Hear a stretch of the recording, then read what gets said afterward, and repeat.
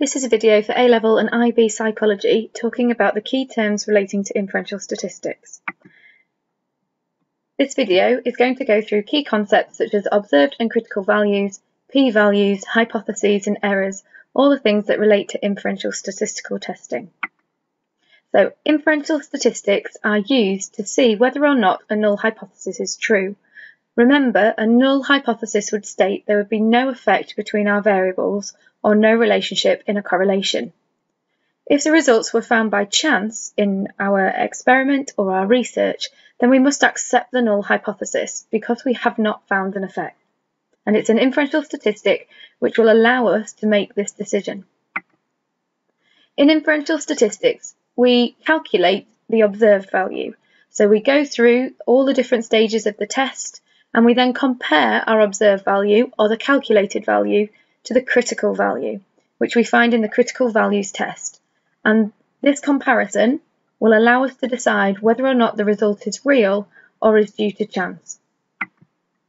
Chance is obviously going to play a role in all psychological studies, and therefore the role of inferential statistics is to discuss whether or not the result is due to chance or more likely due to a change in the IV. When we know the probability of something being due to chance, then we can decide either to accept the null or accept our alternative hypothesis. If the difference in our data is too small to be significant, the null hypothesis is accepted. So how do we decide if the difference is significant? Well, usually we would accept something if the probability of it being due to chance is less than 5%.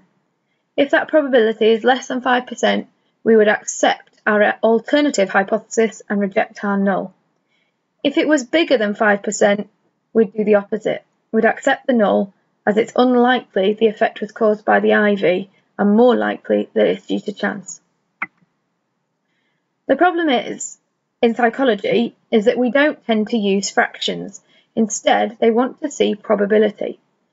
We would often accept results if there's a 1 in 20 likelihood or less of the results being due to chance, and nearly they are always accepted if there's only a 1 in 100 likelihood of there being a result due to chance.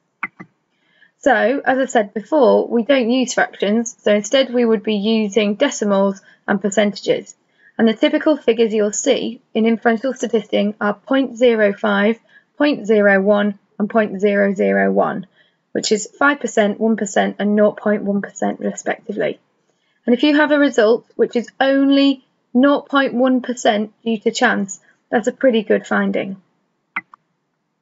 So typical phrases we would see are like here in the middle of the screen that I'm pointing with the mouse now. And this little symbol here simply means the probability of our results are equal or less than 5% due to chance, with P representing probability, the symbol meaning less than or equal to, and 0.05 meaning 1 in 20. This is very important as this appears in all of your critical values tables.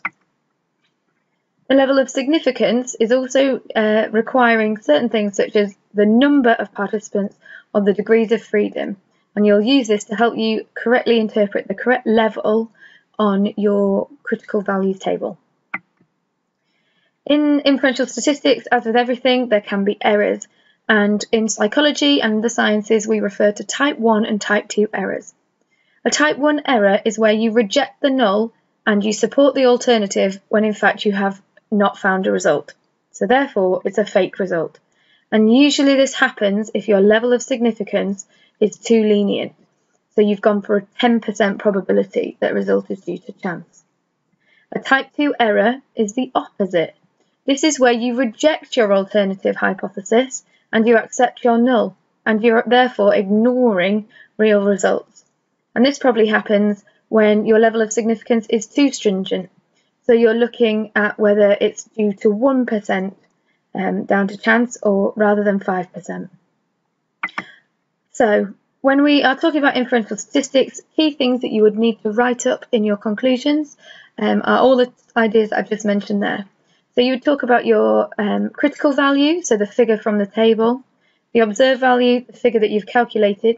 You would state whether or not your result is significant or not, and state why. And this would be because either Your observed value is greater than or less than the critical value based on the test that you've chosen to do.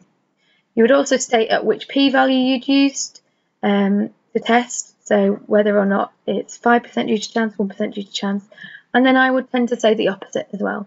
You'd also tell the examiner whether you are going to reject or accept your null hypothesis and why, and then you might also do the same for your alternative hypothesis. So that was a brief overview of interpreting inferential statistics, going through some of the key terms related to it.